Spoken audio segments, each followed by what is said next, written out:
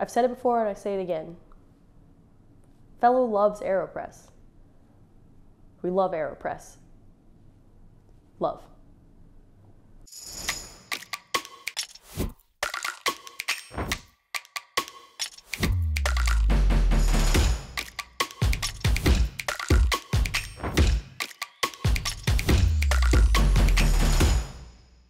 What's up, fellow fans of fellow and fans of coffee everywhere? My name is Haley.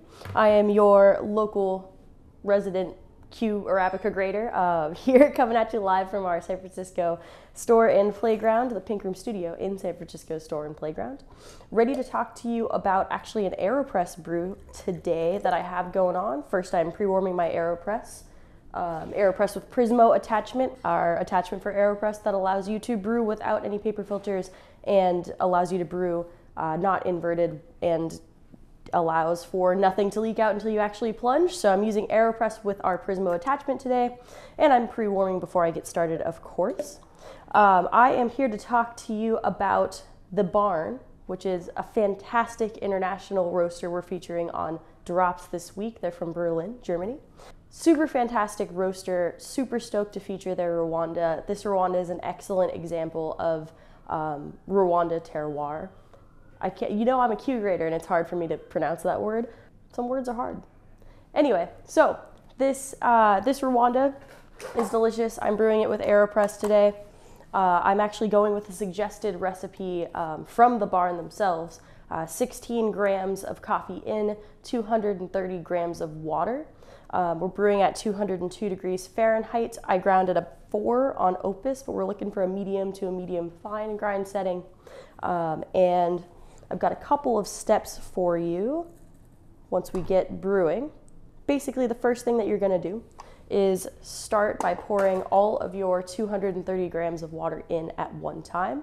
So we're not pouring a little bit in for bloom and then pouring the rest in. We're just pouring all of our 230 grams of water in right away, right as we start the timer. So I'm gonna go ahead and start my timer. That is critical for Aeropress because this is gonna go pretty quickly.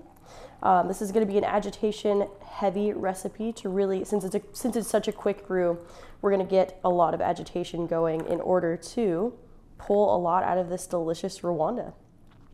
All right, so I'm at 231 grams, I'll take it. At 20 seconds, we're going to agitate for about 5 good stirs, and then we're going to let it sit until about the 1 minute mark. We'll agitate for another 5 more good stirs.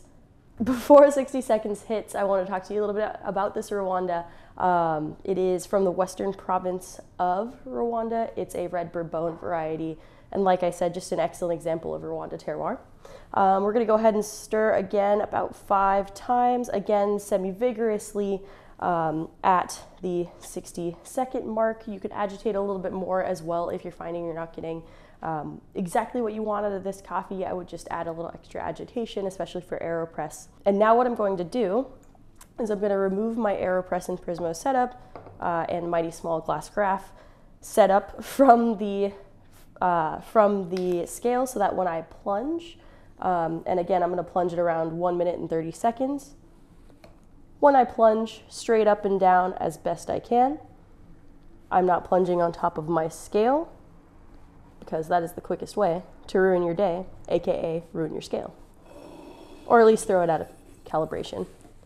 All right, and once you hear that sound, you know that you're done. You've got a delicious, and with the addition of Prismo, fluffier textured cup of coffee, a delicious Rwanda from The Barn. You're definitely gonna want to pick this up, y'all. It's super exciting to feature international roasters with drops, and we're super excited to feature The Barn and this Rwanda that I can't stop saying enough good stuff about.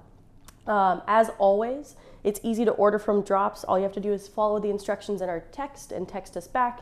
If you don't text us back, we won't send you coffee, we won't charge you, we'll just text you next week with the next selection. Thank you so much for joining us here today. If you have any questions, comments, concerns, just want to chat with us, hit us up in the comment section because we'd love to hear from you.